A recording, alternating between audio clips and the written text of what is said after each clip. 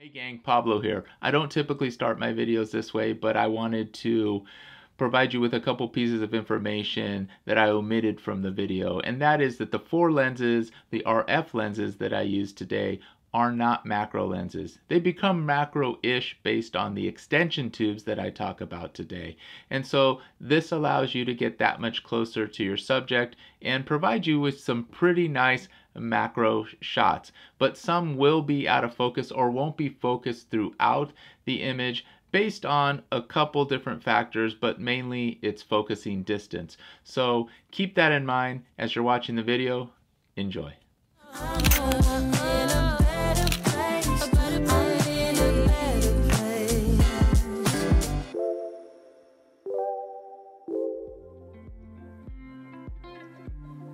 Buenos dias and welcome back to another video, my friends. I hope that you're staying healthy and I hope that you're staying safe wherever you are in the world. Today on the channel, I want to talk about a feature that the Canon EOS R6, the R5, the RP, and I believe the 5D Mark IV have, and that is focus bracketing. In conjunction with focus bracketing, we are going to do some macro photography, and we're going to utilize a product by JJC, not sponsored, an extension tube that they make that is an RF mount extension tube that fits right on your R6, R5, or RP, or R, and you place your RF lenses right on there. No worries, no problems. So let's get into it. Let me quickly explain the setup that I have here today, as it will be the same for all four lenses that we'll be using. The lenses that we'll be using are all RF lenses. They are the 70-200, the 15-35, the 28-70, and the 50mm prime. On the floor, I have a tripod that is extended by the neck up to the surface of a regular size table. Mounted to the tripod in portrait mode is the Canon EOS R6. On the Canon EOS R6, I have two extension tubes made by JJC that I mentioned earlier. The link is in the description below if you want to take a further peek at those. I have a 16mm and an 11mm extension tube on each, making it 27mm of extension. And on the lens, or the lens today that I'm starting with, is the 70-200. On either side of the subject, I have two lights, a flat panel light and a more focused light. And then I have an alligator clip, a small alligator clip that is holding up I think what we call a skeleton key. Now in the background, I have an iPad with an image of some twinkle lights, so I want to blur those out as much as possible, and I'll show you that, or I'll show you more of that here in this session. All right, let's get started. So my first tip to you to utilize the focus bracketing feature in the Canon EOS R6 or any of the cameras that I mentioned earlier would be to set up your exposure on your actual subject. That means the exposure triangle, which is your ISO, your shutter speed, and your aperture. Once you got that set and you have a starting point, so in this case, I'm going to start with the bottom. I'm going to focus on the bottom of this key here. And there you go. And then the next thing that you want to do is go into the menu. You're going to go into the shoot menu or the red menu, and you're going to click on the 5th page. And then what you're going to do is enable focus bracketing. And then you're going to want to select the number of shots. Most of the time I leave it at 999. And once it finishes, it might be 50 shots, it might be 250 shots. Know that you may not be shooting 900 or 999. By the way, 999 is the largest amount of shots that you can take in any one session. And then what you want to do is select the focus increment. Now you'll see that it runs anywhere from narrow to wide, or 1 to 10. And what that just means, if you select something like 1, that means you're taking really small slivers or layers of the horizontal or vertical image. And so what it'll do is it'll just progress through that image until it is done taking all the focus shots. if you go 10 or select 10, but it will record those images in wider chunks. Hopefully that makes sense. And then finally what you're going to want to do is either disable or enable focus smoothing. For now, I'm going to leave it off, but you can certainly try it out and see what kind of results that you might get with exposure smoothing. One last tip before I click the shutter button, I always set the camera to a 2-second timer, so there is time between the moment I click the shutter and the time it actually fires off and takes the image. That way it minimizes any minimal shake that I might have by pressing the shutter button. Alright, I'm at ISO 100, f2.8, ISO 100. Let's go ahead and start shooting these images. Alright, hold on, I have to mention this, and I had to make an adjustment to the key right here. The problem with it is that I had the key hanging earlier and it was just too vertical. That means it's in the same plane, and when you're taking that image, that everything's already going to be in focus, and that's just a regular shot. What we want to do is get the macro version of this shot so everything is in focus from the front end of it all the way to the back end of it. And what's really cool about this feature, or the feature in the focus bracketing, is it will start to focus all the way through to the background. So I have those twinkle lights in an image on the background on an iPad. It will start to try to get those in focus as well. Even though I really don't want to use those in post, I won't have to, and I'll show you that later as well. But let's go ahead and reset. So I've reset this image. So I had to shut down the images a little bit early, but at about 350, I was satisfied with the actual layering of each of those focus bracketed images. And here is the result.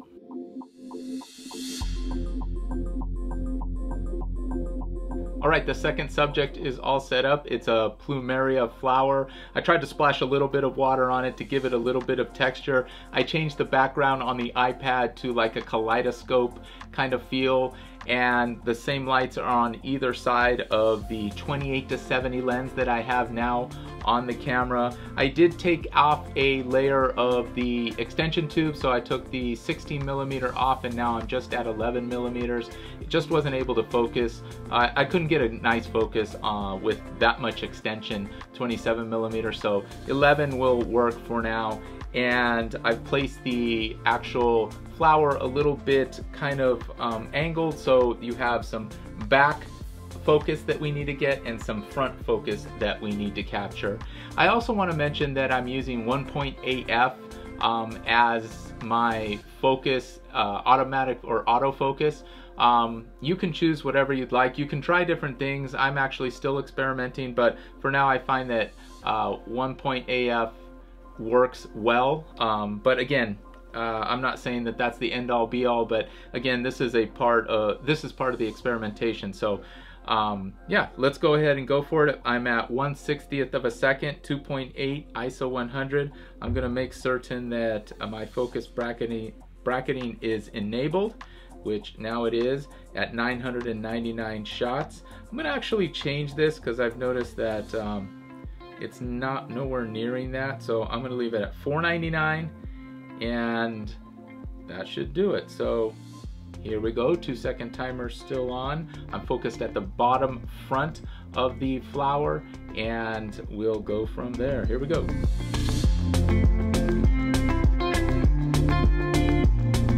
This is pretty fun. Let's move on to the second to last lens, the 50mm RF 1.2. I do have it set at 1.2 at 1/1600th of a second at ISO 100. I have the two lights on either side, and we are shooting Yoda this time with an iPad backdrop of kind of a celestial star type thing going on in the background. I've actually turned Yoda somewhat profile wise, so we kind of get this, we start to capture the front side or the ear side here, and then all the way back to his back ear and into the celestial image. So celestial image. And so anyways, let's get going. I've enabled it to, I think, 399 or 499 images. Hopefully it doesn't take that many. The last one took 100. So let's go ahead and get started. Again, I'm on a 2-second timer, so let's get started.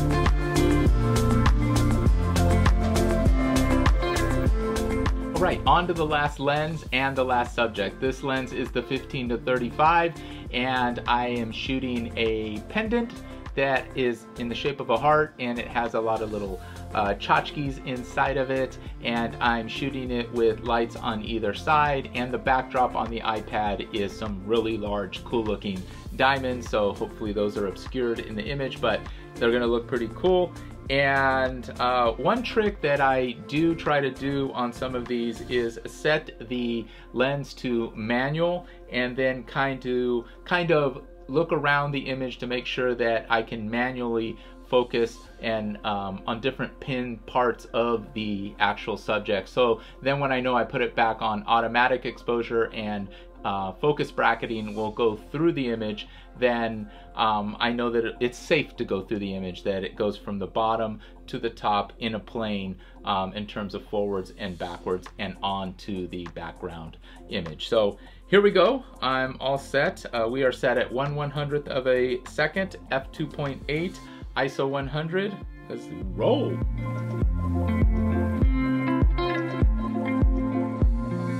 Now let's jump into Lightroom and Photoshop so I can show you how I stack these images. All right, I've loaded up all the images into Lightroom.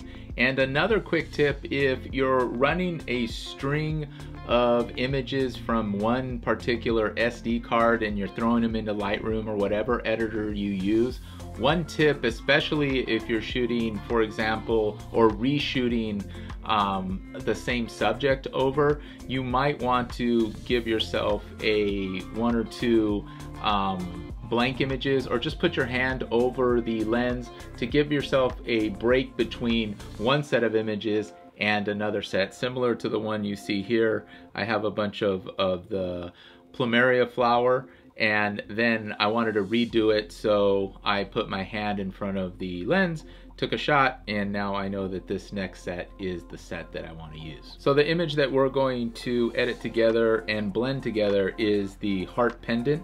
I'm just starting with the first image, and I'm going to go ahead and just edit a single image. Again, these were all raw files, and I'm going to go ahead and pull up the exposure just a little bit so the background comes into play a little bit there. I'm going to make this a little contrasty, pull down the highlights a little bit, pull up the shadows, check our whites here, and check our blacks. Okay, I like to add a little bit of texture, up to 10 to 20, but here we'll leave it at 11. I'm gonna bring down the clarity. It's kind of an offset there, but kind of just part of my routine.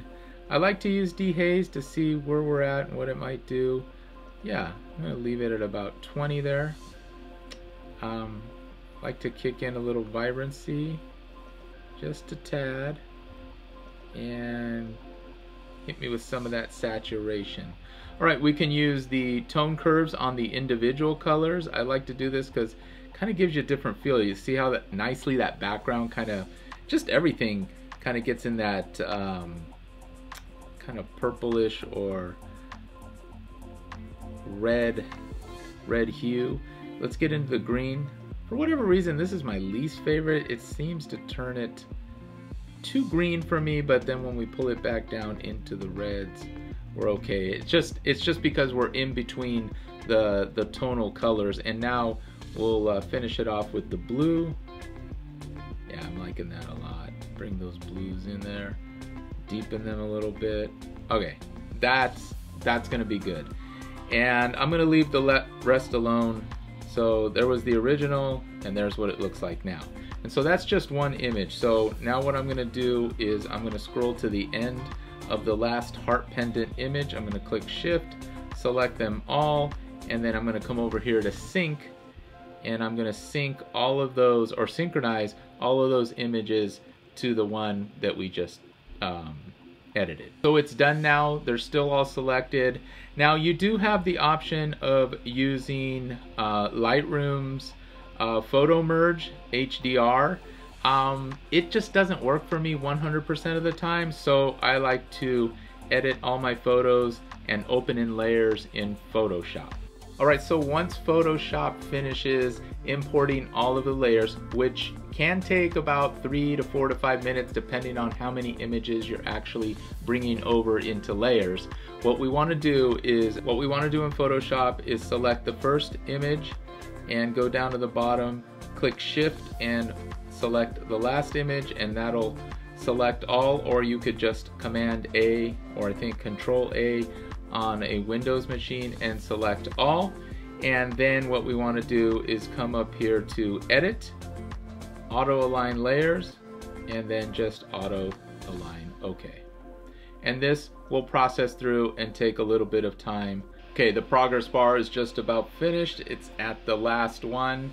And then what we want to do is we want to head back up to Edit. And I want to show you what you see here is you see some kind of white marching ants, or just some white and black spacing around the edge of it. That means that it took and automatically blended or aligned each of those images, each of the whatever, I think it was 100 images, and made sure that it placed them back into place here. So this is just one of the images. It hasn't blended them yet. So if I zoom in here a little bit, you can see that there is a lot of detail in here, and that's macro photography. I mean, that's beautiful as is right there. I mean, it's just nice. It's really cool to be able to see that much detail. Anyways, let's go ahead and go up to, let's minimize this. Yes, there we go. Let's go back up to Edit. They're all still selected, all of the images, all of the layers, and we're going to auto blend layers. And we're going to go stack images. And I'm going to go ahead and leave this. Some people don't like it, but it's going to use content aware fill to fill the edges. Sometimes I just end up cropping in a little bit anyway, so if it does a good job or it doesn't, I can take it or leave it. So I leave it selected. You can do what you would like. Okay, I'm going to hit OK, and again, it's going to go through that process. Just a couple things while the progress bar moves through all of the layers and starts to blend this image. I would like to say that all of the lenses and the cameras and like this little alligator clip and whatever else, some of the lights, I use this this little small panel light that I just picked up. Fairly inexpensive, about $50, and it's a nice flat panel light.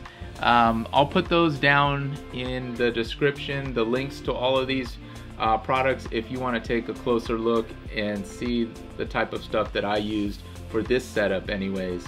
And also, I'd like to introduce some new merch. I have a link down in the description if you want to see some of my initial concepts in terms of some of my merchandise, some shirts especially. I have this on different types of products in my store, and I also have one of my original images that I think I posted on Instagram. I call it Sunset Surfer, and so my original image is on there that you can place on a shirt, or you can choose one that I turned into kind of a neon, Tokyo neon flavor of image. So I really like that shirt. Actually, I'm ordering that one next, and I'd love for you to take a look. So down in the description below, if you want to check out those links to my store or any of the products that I used here today, I would certainly appreciate it. Photoshop is just about finished blending. If you notice, the outside will soon become filled in, won't have that white any longer, and you will have content aware fill that in. And here's the final image. So now we do have the marching ants. So in some cases, what you're going to have to do is once we save it, we're going to just crop it. You could crop it here in Photoshop. I just prefer to crop it back in Lightroom. So what you want to do next, so you don't have a super large file, is go over to Layer and then Flatten Image. And then once that's done and it has flattened the image, it's just taken all the components and kind of compressed it. And then what we want to do is go ahead and save. So what will happen is in Lightroom, it will take this image, and if we go back to Lightroom and we go to the end here, you'll notice that there's a gray box here. This is the blended image. So Photoshop did a pretty good job on this, and so did the R6's focus bracketing. I think we can do better up here on the right side of the heart, but if you notice all the way through here, it's pretty sharp all the way around these edges here and down towards the bottom. It's pretty nice. It just gets a little soft here and up to the top, so I don't think it ever really blended, or sorry, I don't think it ever got focus on that edge. But the left side of the image and towards the top here on these diamonds and everything else, really solid, very cool. So anyways, that's a fun image, and that's going to do it for today. I hope that you enjoyed this process of blending images after focus stacking them or focus bracketing them in the Canon EOS R6. Again, it's also in the EOS R5, the RP, and the 5D Mark IV, and there might be a couple other cameras, but those are the ones that I do know about. And I hope you enjoyed it. Please comment down below and let me know if you've done any type of macro photography or focus bracketing of this sort. There's a lot of different things that we can add to this and do differently. We can actually go out into the field. I think that this camera and focus bracketing has a lot to offer. I think you might be able to do other things out in the field rather than just doing macro, but going ahead and utilizing the focus bracketing in landscape type stuff, and just get some unique images and try some creative artistic shots based on what the camera might pick up from front to back and doing it automatically. Alright, that's gonna do it. Please subscribe if you're not subscribed. I really appreciate you joining the Buenos Dias Imagery family. Please give me a comment down below. I'd love to chat with you. Give me a like if this video provided you any value whatsoever, and please ring the bell to notify you of new videos when they are posted. I love you all. That's gonna do it. Peace.